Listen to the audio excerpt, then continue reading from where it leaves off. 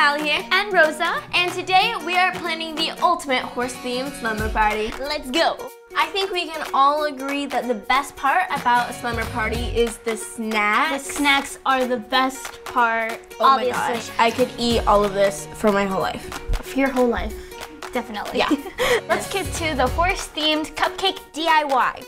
Here's what you need. Cupcakes, cookies in this shape, candy corn, some spooky Halloween eyes, and icing. Let's get to decorating. First, you need to take your little cookie. That is in the shape of a horse hat. Press it down. Take your candy corn for the ears, and then candy eyes. You can just use some icing to stick the eyeball onto the cookie. This is creativity at its finest. I'm gonna make mine look a little bit like Spirit. You can use your icing for the little forelock.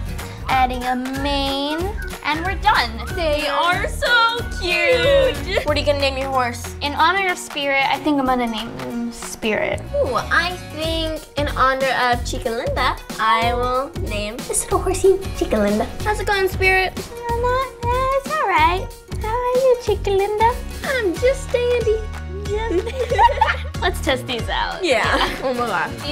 These are some good cupcakes. Oh, do you want to make some hay bales? Is that even a question? Of course. Of course. Here's what you're gonna need. 1/4 of a cup of butter, 10 ounces of marshmallows, or just one package. 5 cups of puffed rice cereal. Then red licorice. And of course, a spoon. And a bowl. Let's get to it. First step is to take your marshmallows. Dump them in. Rosa, will you do the honors? I will do the honors. Okay, here's a repeat. One. We're gonna put it in the microwave on high for 3 minutes, and make sure you're using a microwave-safe bowl. All right, so we just took our marshmallows and butter out of the microwave. Rosa is mixing it all up. It's so sticky. Now we are going to add our puffed rice cereal. Gotta put some elbow grease into this. This is crazy. majestic. Majestical. Majestic, magical, phantasmerific. Once everything is all mixed up, you want to take a 13 by 9 inch pan. We buttered ours, so you can use butter or a non-stick cooking spray. Oh my goodness, this is amazing.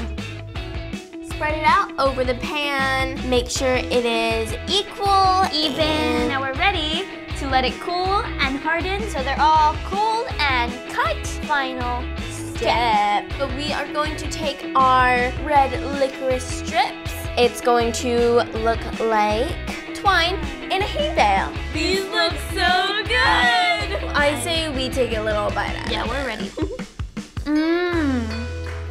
Top notch. Now that we have our snacks figured out, what do we do now? Photo booth!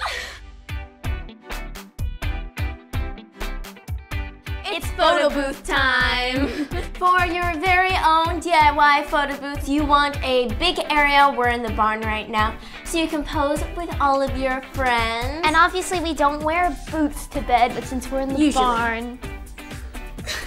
And we got a nice, really cool horsey backdrop because, you know, all about horses. We have some decorations, scenery that'll look cute in the picture. You gotta liven it up a little bit. Feel free to add any decorations you want. The more, the better. And our props. The glorious props. We have my favorite, the speech bubbles. Magical wands. Horseshoes. Of course, some cowgirl hats. Found this in the basement. Hi. Oh, you're freaking me out right now. Basically, anything fun and anything that's gonna make your photo booth that much better. I just found the best photo booth prop ever. Hey, Allie. Thanks for crashing our slumber party. Sometimes horses don't cooperate during a photo session.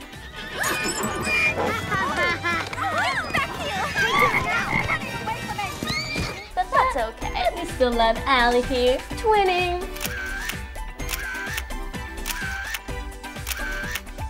Every good slumber party ends with you watching your favorite show with your favorite people. So snuggle up in your sleeping bag to watch Spirit Riding Free on Netflix. Don't forget to share this video with your friends that you want to invite to your next sleepover. Bye guys! Good night!